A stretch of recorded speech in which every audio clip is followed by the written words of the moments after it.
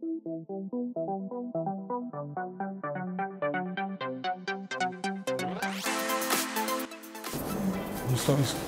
guys, my name is Shoni. I'm a YouTuber and a presenter. I'm Lucy. I'm currently training to be a personal trainer and I'm also a presenter. I'm Rachel and I'm also a presenter and I'm a dancer, YouTuber, makeup artist. Yeah, the list goes on. And I'm Chinadu, also known as Shins, current presenter and also product ambassador for global brand Adidas. With say you have an example of confidence and whatever, I feel like whatever field you want to do, I feel like the best way to build your confidence through networking is through obviously speaking to other people and kind of getting an insight of how their approach is, and from there you can actually apply it to yourself and build your confidence from there. Definitely. So I would definitely say networking, no matter what field you are in, you have to network in order to build, because you build confidence, well, build with like connections or whatever. That person can then praise you and uplift you in that sense, and obviously help you in the areas that you feel like you're lacking or insecure with. So networking someone can actually fill that void for you. So yeah, networking. Your network is your network. Exactly. Okay. Yeah, no, I agree, and I think it's always quite good to have someone that's like a mentor, maybe just slightly older than you. Yeah. Definitely. To guide you always helps. So yeah. Definitely. Just quickly, I was watching a video by Tyler the other day, and he was saying how you should split your time in thirds. So 33% of your time should be with someone who is less experienced than you, so you can teach them. Okay. And the other 33% of your time should be with someone who is doing the same job as you and level, so that you can feed off of them and learn from them. Okay. And then the other 33% of your time should be with someone who has 10 years plus experience or is just very experienced, so you can learn from them. No, I can 100% agree with that. Without even realizing, I think I've kind of accomplished that because of the sole intention of me wanting to gain experience and again networking. It was having different individuals, whether they had less, equal or higher experience than my own. I knew that I was learning something from each one of them in that same way. Again, because this is mainly for the younger generation, could each of you potentially explain the best way that you networked through your experience? Because for me, it was always, anytime I was working, doing a shoot with the brands or just applying a job itself, anytime I was there, I'd always speak to the higher employer or whichever, and always ask for opportunities. Anywhere I go, regardless of what it is, I ask for opportunities. Is that something similar to you guys as well, where you always look for an opportunity? Yeah. I go on Eventbrite and I would just like look at free events and stuff, go to free events, literally talk to everyone, ask them what they do, stay in contact with people, and then maybe you can just work on projects with them and stuff. Ask your friends to introduce you to other people. I DM people all the time. Yeah. I just be like, hey, blah, blah, blah, tell them what I do, they tell me what they do, and yeah, I think so many young people are scared to. Exactly, yeah. So many people are scared to just message someone. It's just like, just say hello. Exactly. Especially London is so small. Everyone's going to know everyone there. In some way. Yeah. My approach, I literally just used to, I didn't realise it was a form of networking. I didn't used to classify it as networking, obviously. Of course, yeah. Say example, if I was like at a show or whatever, I would like, say example, like compliment someone or whatever, and then kind of like embrace their creativity or what they're doing, and from there we kind of share our interests, and from there we kind of like find out what they're doing, and from there it kind of builds up. From there absolutely. It stems up to like that person might know that person, might refer that person. So kind of like giving that friendly approach without knowing that it's business, like without knowing it's like networking, because I didn't really classify it as networking when I was in a younger age, if that makes sense. So from there I usually just like, from compliments to like just building like a friendship or building that kind of relationship. It doesn't necessarily have to be a friendship, but building that relationship with someone that can actually like empower you in terms of like confidence as well, and you go referring that person to this person, and from there it kind of builds up your confidence and Yeah, I feel like all my friends will be like, why do you message with people that's so proud? But it's like, why is it proud? Like, it's a compliment to the person anyway. Absolutely. Yeah. And everyone likes to give advice, like, so I don't think you should be afraid to kind of just ask Don't be afraid to ask, and also help other people and they'll help you. Yeah, exactly. I'm not gonna lie, I'm gonna bring that back up. So you literally like search up any free event and just go there and you speak to anyone and everyone. Anything to do with media or business. I go to a lot of business networking events. I love going to events by myself. Sick. Hey guys. It's your freedom, you be yourself. Sick. Yeah. Okay, cool. I mean, in regards to that then, so how important is it for you three and for the people who may watch this to really build that connection, like in that working environment? Does it, and also with your way of, as we explained, realizing what the networking is, has that also been a positive effect to each of your confidence levels as well? So this time last year, I was in university and I hadn't started a YouTube channel, and right now I work full-time for the charity as a presenter, and I'm a YouTuber, and I'm starting an online shop in the next couple of weeks, and I say my confidence is up there, and it's been less than a year, so anything is possible, but oh my gosh, I'm so sorry, but I forgot the question.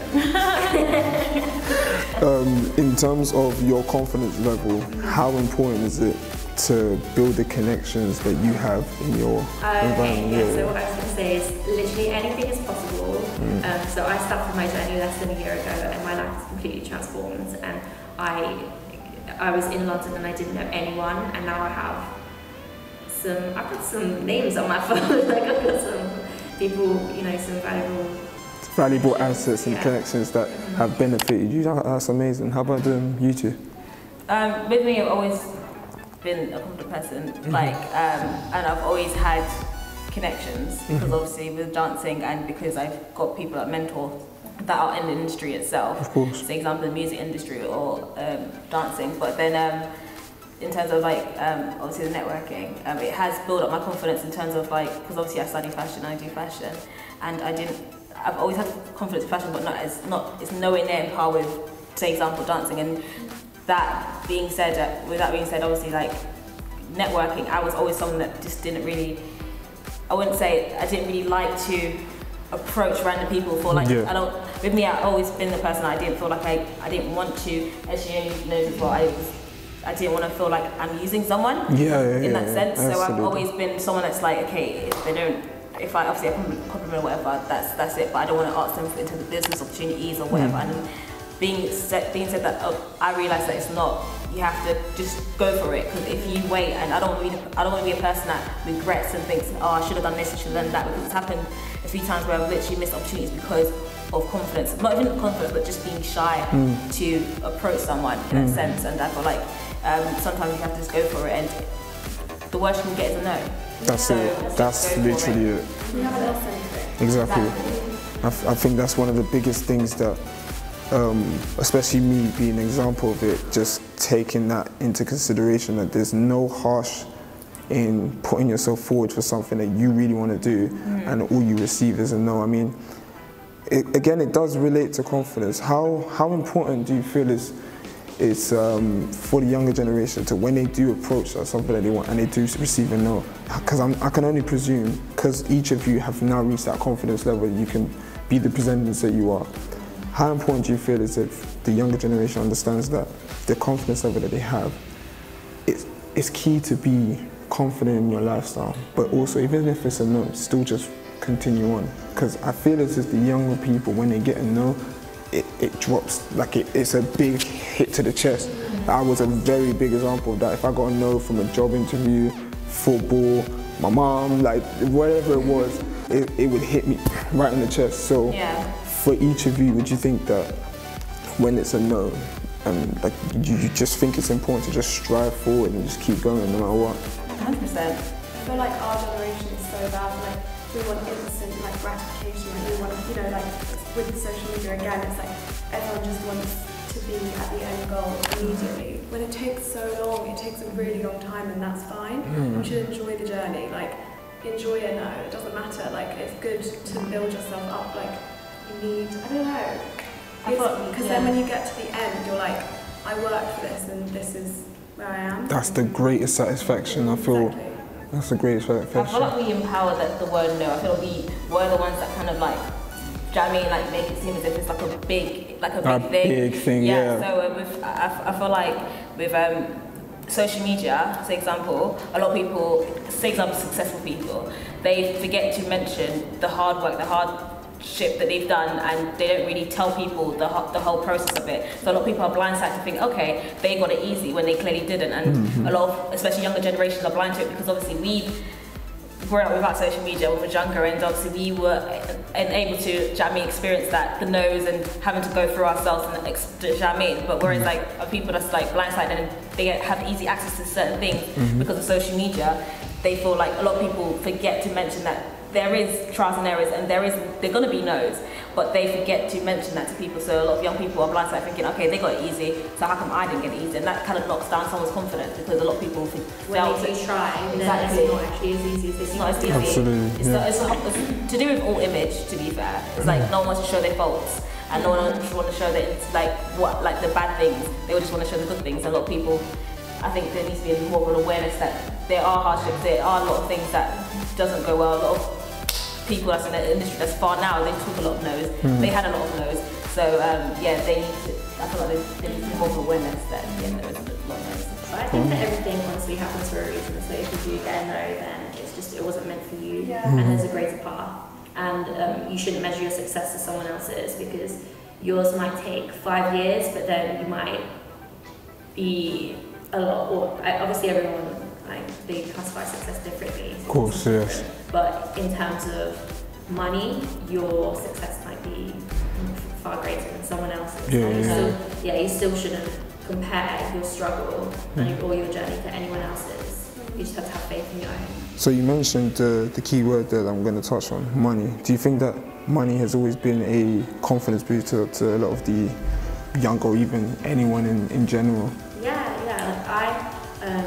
Some of my old friends, I like to keep myself very small now, but in the past, some of my old friends, they would just focus on get-rich-quick schemes and not about sustainability, like having, actually progressing their life and actually becoming a better person. I think that in life, if your intention is pure and it's not all about yourself, and you actually want to help other people, then you're more likely to have success in whatever field you're in.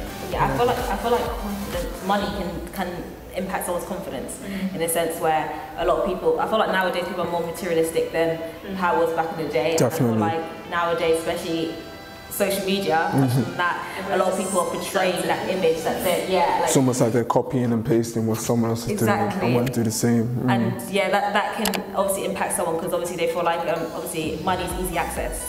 So they feel like, hey, if I have money, then people respect me more. And I feel like people are forgetting that money is just a piece of paper. Money is just coin. Do you know what I mean? Money, it comes and goes.